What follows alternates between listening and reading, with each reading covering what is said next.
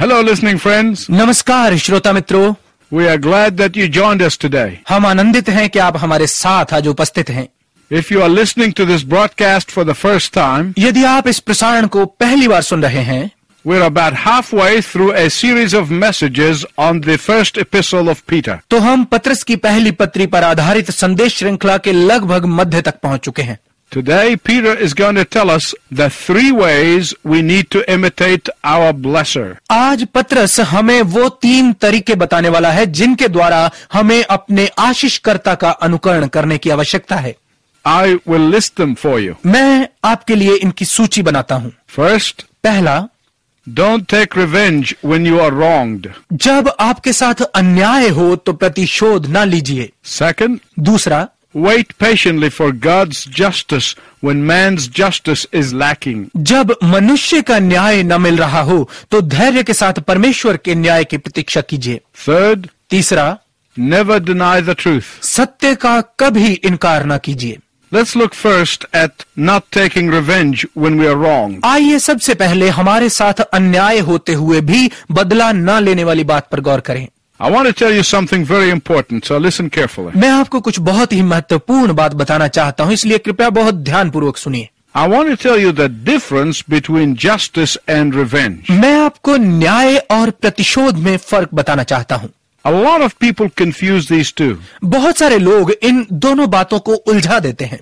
The two are not the same. ये दोनों एक सी बातें नहीं हैं। Let me define revenge and you will understand justice. मैं प्रतिशोध की व्याख्या करता हूं और आप न्याय को समझ जाएंगे। Revenge can only occur when you have the upper hand. प्रतिशोध तभी लिया जा सकता है जब आप मजबूत स्थिति में हैं। Revenge can only happen when you have the opportunity to hurt somebody who has hurt you. प्रतिशोध तभी हो सकता है जब आपके पास उस व्यक्ति को चोट पहुंचाने का मौका हो जिसने आपको नुकसान पहुंचाया है। And if you don't hurt them, that is not revenge. और यदि आप उन्हें नुकसान नहीं पहुंचा पाते तो ये प्रतिशोध नहीं है। Revenge is when you do hurt somebody who has hurt you as soon as you have the chance. प्रतिशोध वो है कि जब आपको मौका मिलते ही उस व्यक्ति को नुकसान पहुंचाने का जिसने आपको नुकसान पहुंचाया हो और आप उसे नुकसान पहुंचा दे, तो ये है प्रतिशोध। Justice, on the other hand, is seeking fairness, whether through biblical or through legal means. दूसरी तरफ न्याय है निष्पक्षता की खोज करना, चाहे ये बाइबल के द्वारा हो या कानूनी तरीकों से। I will get to that again later on. मैं इस पर बाद में आऊंगा। But for now, what you need to know is that the two are not the same. परंतु अभी आपको ये जानने की आवश्यकता है कि ये दोनों एक समान नहीं है। The Apostle Peter says to follow the model of Christ प्रेरित पत्रस कहता है कि मसीह के उदाहरण पर चलना is whenever you get the upper hand to hurt someone who hurt you, you don't do it. ये है कि जब आपको नुकसान पहुंचाने वाले को नुकसान पहुंचाने की स्थिति में है और आप ऐसा नहीं करते, तो ये है मसीह के उदाहरण पर चलना।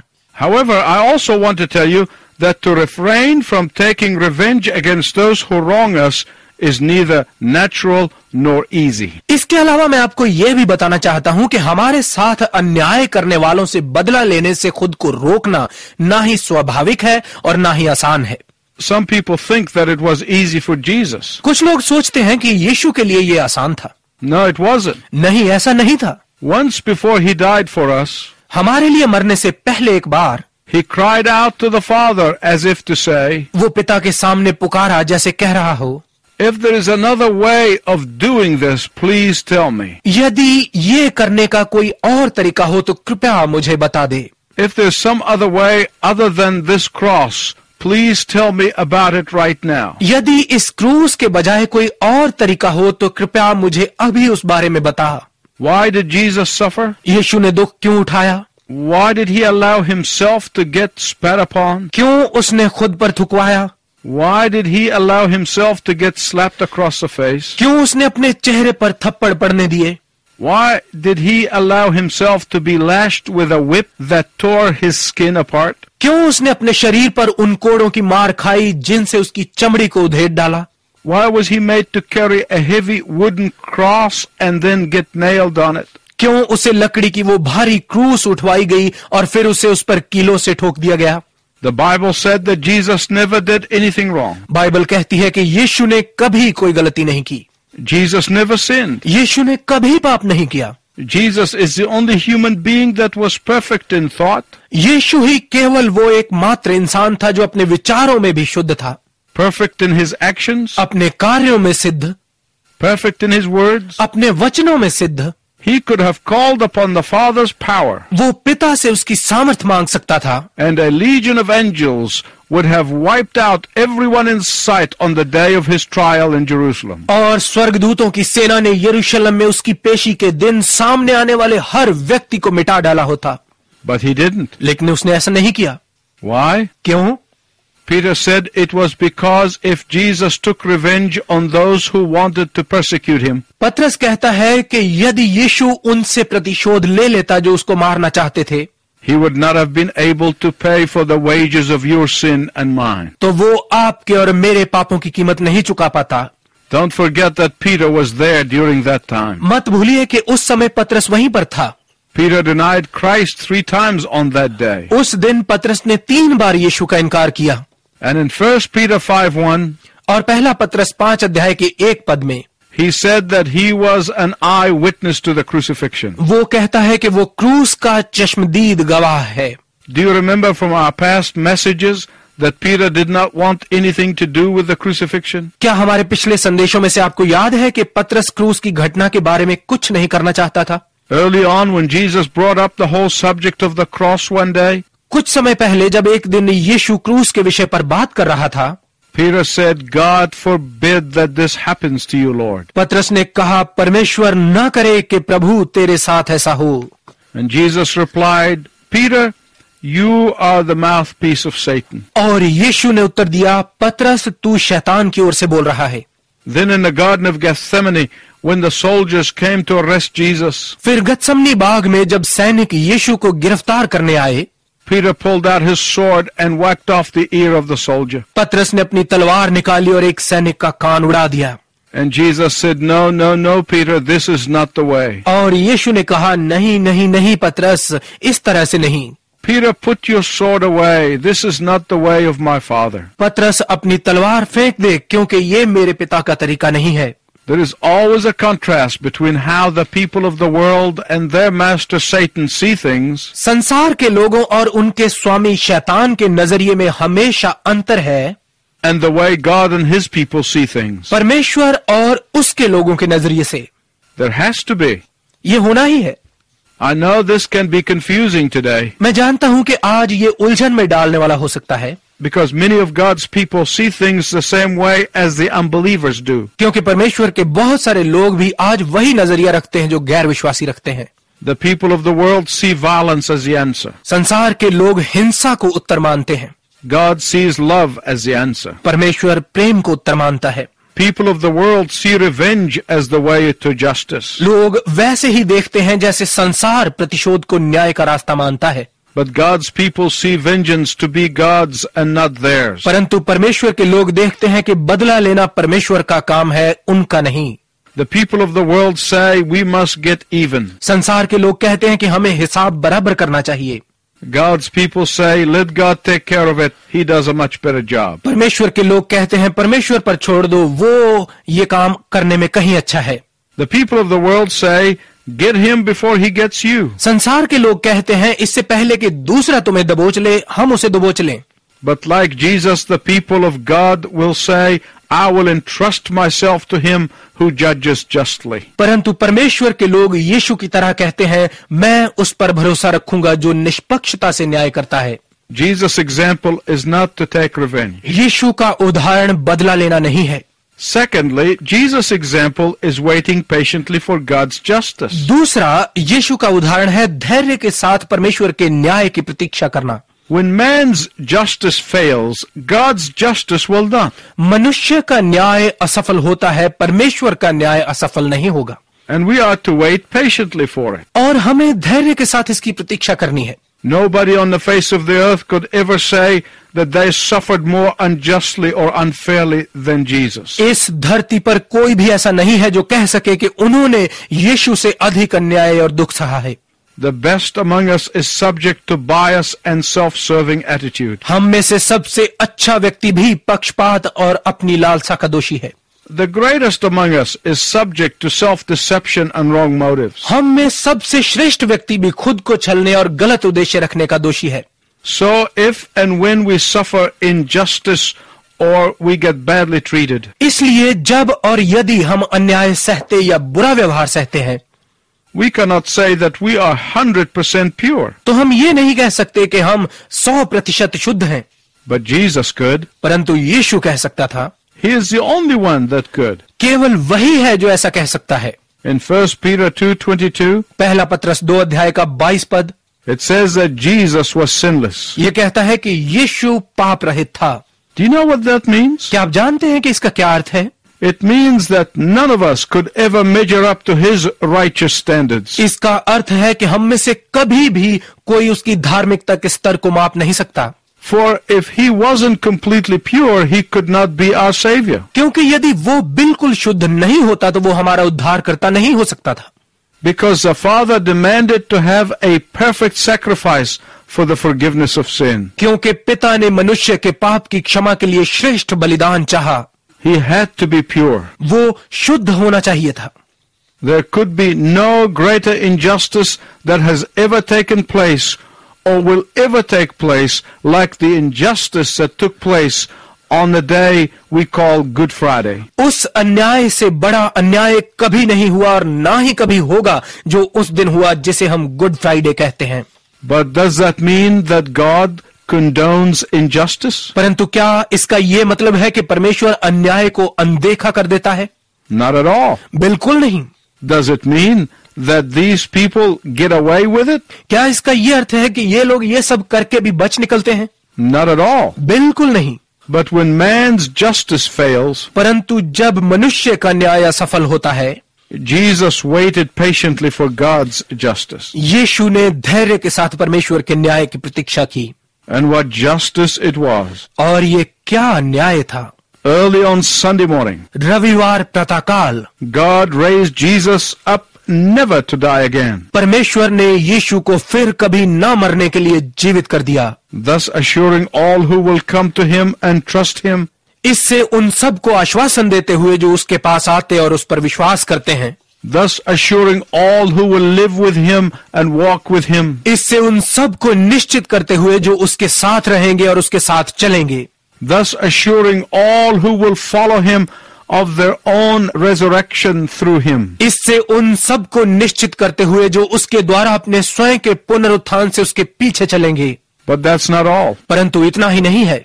The Bible says that the day is coming when the one who's spat upon will sit on the throne and judge the world. Bible कहती है कि वो दिन आ रहा है जब वो जिस पर थूका गया सिंहासन पर बैठकर संसार का न्याय करेगा। The one who was insulted and slapped across the face will be the supreme judge. वो जिसका अपमान किया गया और जिसके मुंह पर थप्पड़ मारे गए वो सबसे बड़ा न्यायी होगा। The one who hung helplessly on the cross will stand upon the crest of the earth. वो जो असहाय क्रूस पर लटका धरती की चोटी पर खड़ा होगा।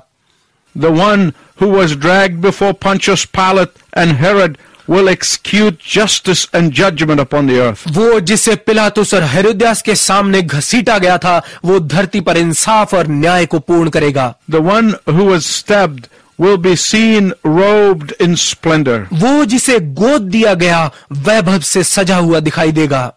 And those who pierced him will be standing in shame. और वो जिन्होंने उसे भेदा वो लज्जित खड़े होंगे।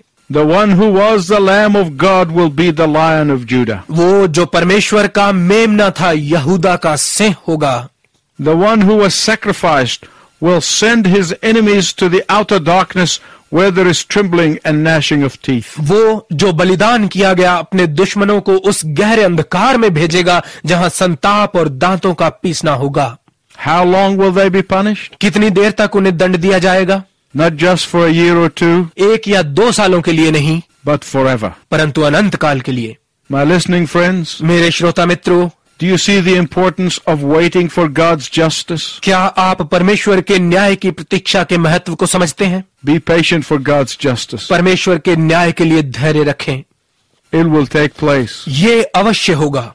God is a God of justice and we must pursue justice when we can. परमेश्वर न्याय का परमेश्वर है और हमें अवश्य न्याय की खोज करनी चाहिए जब भी हम ऐसा कर सकें। But if you cannot get justice here on the earth, don't despair. परंतु यदि आप यहाँ धरती पर न्याय नहीं पा सकते तो निराश न होइए। There is a day that is coming when justice will roll like a river. एक दिन आ रहा है जब न्याय नदी की तरह बहेगा। Don't be anxious to take revenge. प्रतिशोध की इच्छा न कीजिए। Wait patiently for God's justice. धैर्य से परमेश्वर के न्याय की प्रतीक्षा कीजिए, For this is Jesus' example. क्योंकि यही यीशु का उदाहरण है। Thirdly, never deny the truth. तीसरा, सत्य का कभी इनकार न कीजिए। Many people say, बहुत लोग कहते हैं, look, we know what the truth is, but we don't have to push the point of view. देखिए हम जानते हैं कि सत्य क्या है, परंतु हमें अपनी सोच को साबित करने की जरूरत नहीं है। We don't have to harp at it. हमें इसे दोहराते रहने की आवश्यकता नहीं है। And we don't have to make an issue out of it with the people of the world. और हमें संसार के लोगों के साथ इस पर मसला खड़ा करने की आवश्यकता नहीं है। Just let's keep quiet about it. बस इस बारे में चुप ही रहो। My listening friends, that is not the model of Jesus. मेरे श्रोता मित्रों, ये यीशु का आदर्श नहीं है। That's not the way of Christ. ये यीशु की कार्यरीति नहीं है। That is not the example of Christ. ये यीशु का उदाहरण नहीं है। Denying the truth in order to please people or to get along in life is not Christ's way. लोगों को खुश करने के लिए या जीवन चलाने के लिए सत्य का इनकार करना यीशु की कार्यरीति नहीं है। Speaking the truth in love is Christ's way. प्रेम में सत्य बोलना मसीह का तरीका है। Jesus' example leads us to never deny the truth. यीशु का उदाहरण हमारी अगुवाई करता है कि हम कभी सत्य का इनकार न करें। Pontius Pilate said to Jesus, "Are you the king of the Jews?" पिलातुस ने यीशु से कहा, क्या तू यहूदियों का राजा है? Jesus never compromised. यीशु ने बिल्कुल समझौता नहीं किया। He answered, "You said it." उसने उत्तर दिया, तुमने खुद ही कह दिया। Pontius Pilate asked, पिलातुस ने पूछा, "Do you know that I have power to set you free and power to kill you?" क्या तुम जानते हो कि तुम्हें छोड़ देने या मार डालने की शक्ति मेरे पास है? Jesus responded, "That is not true. यीशु ने उत्तर दिया, ये सत्य नहीं है। You have no power unless you have been given it." तुम्हारे पास कोई शक्ति नहीं है जब तक कि ये तुम्हें दी नहीं गई। Why didn't Jesus back down? यीशु क्यों पीछे नहीं हटा? He could have saved himself a whole lot of trouble. वो खुद को बहुत बड़ी समस्या से बचा सकता था।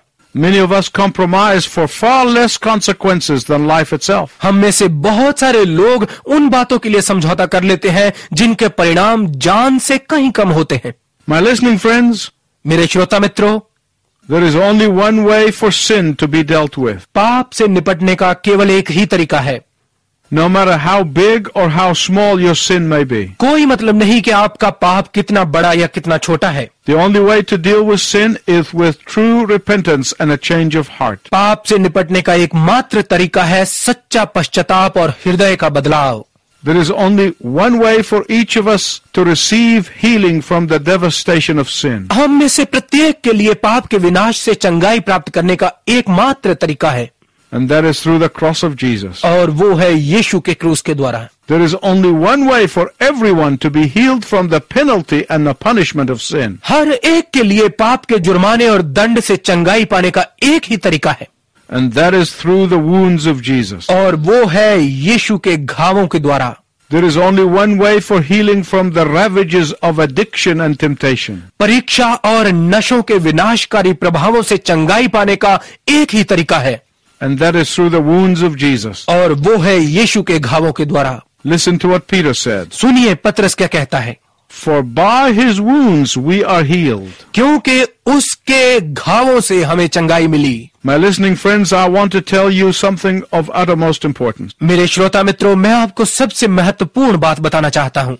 Ever since that day, long ago, when I accepted Jesus as my Savior and Lord, बहुत समय पहले, उस दिन से लेकर जब मैंने यीशु को अपना उद्धारकर्ता और प्रभु स्वीकार किया, I have never, ever, ever, ever got sick. Will I ever be sick again? मैं कभी भी बीमार नहीं हुआ और ना ही आगे कभी बीमार होऊंगा। Oh, my body might get sick, हाँ, मेरा शरीर बीमार हो सकता है, but that's not me. परंतु ये मैं नहीं हूँ। That's just the tent in which I'm living in. ये केवल एक तंबू है जिसमें मैं रह रहा हूँ। The Bible said that this tent eventually is going to be destroyed and is going to be buried. Bible कहती है कि अंततः इस तंबू को नाश होना है और दफन होना है, But I will never get sick, परंतु मैं कभी बीमार नहीं होऊंगा, because that day my soul became whole and my life became whole. क्योंकि उस दिन मेरा आत्मा और मेरा जीवन संपूर्ण होगा। I could never get sick again because Jesus' wounds have healed my soul. मैं दोबारा कभी बीमार नहीं होऊंगा क्योंकि यीशु के घावों ने मेरे आत्मा को चंगा कर दिया है। No one can ever be healed from the disease and the sickness of sin except through the wounds of Jesus. कोई भी कभी पाप की बीमारी और रोग से यीशु के घावों के सिवाय कहीं से चंगाई प्राप्त नहीं कर सकता।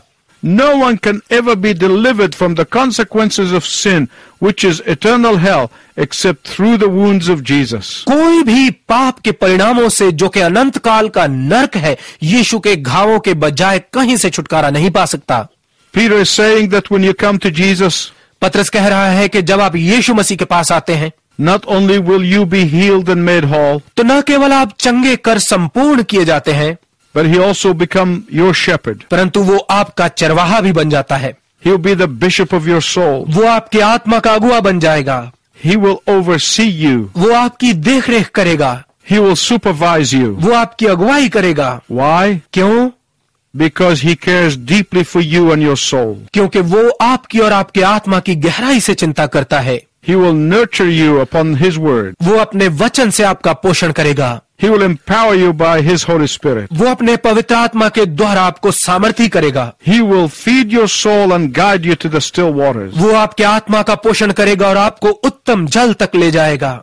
Are you ready to come to him क्या आप उसके पास आने के लिए तैयार हैं? and receive the healing that only he can give you? और वो चंगाई प्राप्त करने को तैयार है जो केवल वो ही आपको दे सकता है।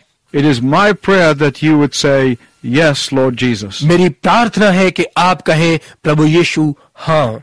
Until next time, I wish you God's richest blessing. अगले समय तक मैं आपके लिए परमेश्वर की उत्तम आशीष की कामना करता हूँ।